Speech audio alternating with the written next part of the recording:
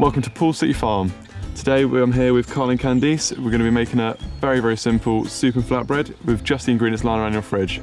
The recipe for the flatbread is very simple. It is equal parts flour to yogurt, roughly 250 grams, but play it by eye, yeah. You can use a cup or just straight into the bowl.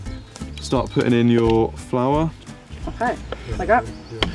Right. Then again, the same with the yogurt, just roughly the same amount if you can, and try and leave enough for you. Just want to combine these ingredients together with a pinch of salt and roughly a teaspoon of baking powder. Interested? That is looking rather soggy. You might want to add just a little bit more flour. Just chuck a whole thing in. Now we're going to have to get our hands dirty. Onto the kneading. So what we need to do is get our dough out of the bowl onto your surface. Mine was much thicker than I first anticipated. Mine's much more wet than I anticipated. Oh yeah. Oh my god. Yeah, it's gone.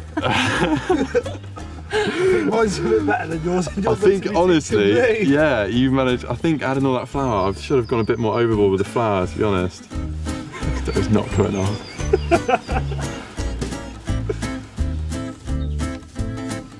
We're now going to start off with the fridge soup. Grab your ingredients that you brought.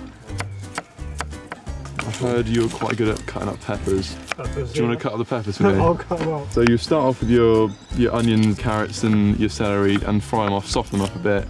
Then later on you'll be adding your softer veg. So how long does it roughly take to actually make the whole entire soup together?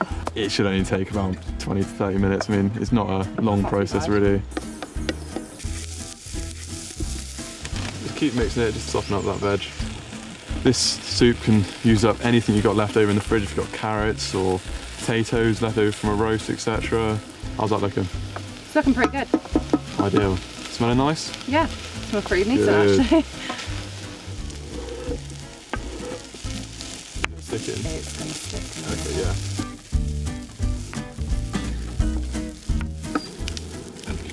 yeah. Carrot just went flying. Smells quite nice actually. Lovely. We can make it a light stock, just add roughly 450 millimeters water. Just chuck it all in, it's fine. And now for the chopped tomatoes as well. Lovely. We can just add a few herbs to this one. Sprinkle a bit in, just add a bit of flavour to that. All the soft veg in now, so then we'll just let it simmer through after. I'm very picky. Yeah, they have to be nice and small, so then, because there's nothing worse. Say if you were doing mash, you get a hard bit of mash when you finish boiling the potatoes. There's nothing worse than that. Or lumpy mash. Gone. That is lovely. So yeah, there's no right or wrong way to this. I mean, it's just a simple soup and it's just using up any ingredient from your fridge. And for the greens, just tear pieces off. Spot on. Ta-da! It's looking really good and smells really good actually. It smells quite nice actually. Yeah. We'll just leave that now and then we'll get on with the flatbread. Okay. Let's have a look. Pretty good, doesn't it? Woo.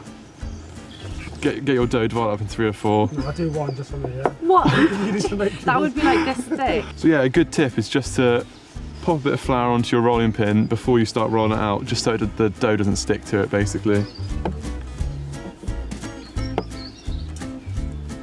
Grab that. How do we make this thing work? Just pop the lid, yeah. Got it. Nice one. That'll come out a bit quick. Get your flatbreads onto the pan. There's a bug in there that's getting cooked. Extra flavour that is. Where is it? Oh, R.I.P. It's working you. outside. That's disgusting. Look at that. Ugh. Right, let me just clean this part. It doesn't matter if you overcook it because you can always just break it up and use it as croutons, or I mean, if you cook too much of it, you can always use it the next day. It's not a problem. You can make like a batch of them or something. Like Yeah, if you're yeah, like make up a working batch. like long hours or. Make up a batch and use it the next day. Work fine. Bit of ketchup. Bit of ketchup. Yeah. There we go. It's almost done, I reckon. What do you think? Yeah, definitely. Pasta's cooked fine. Yeah. Nice. Oh, that is looking brilliant. That is looking delicious. It is weird though, like, it's a weird shape.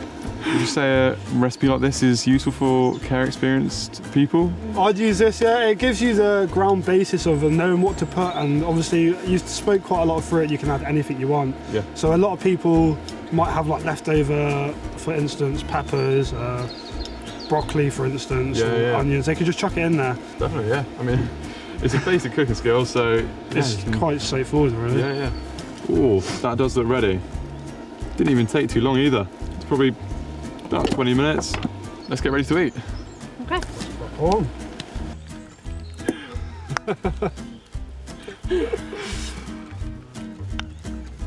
Let's go, Let's mate. go.